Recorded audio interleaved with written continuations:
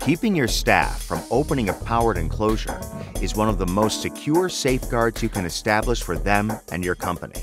Rittal is one of the few manufacturers of a flange mount disconnect enclosure that truly meets the UL 508A standard for one simple reason. When a slave door is open, the master door cannot be closed and the power cannot be turned on. The master door can be closed and the system powered on only when all of the slave doors are closed. It seems like such a simple thing, yet only Rittal's design does it. Here's how. The slave door interlocking kit provides a means to lock the slave door while the master door is closed while the power is on. It also prevents the master door from closing while the slave door is open and unsecured. The interlock activator allows the activator kit to work properly by latching and unlatching slave doors when required.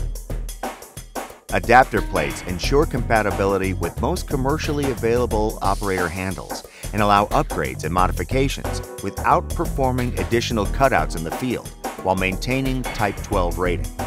The defeater lever provides safety locking between most common operator handles, enclosure, and door. Assembly is very simple, with just 2 screws while the door is open. The activator bracket synchronizes the enclosure door latch with the operator handle.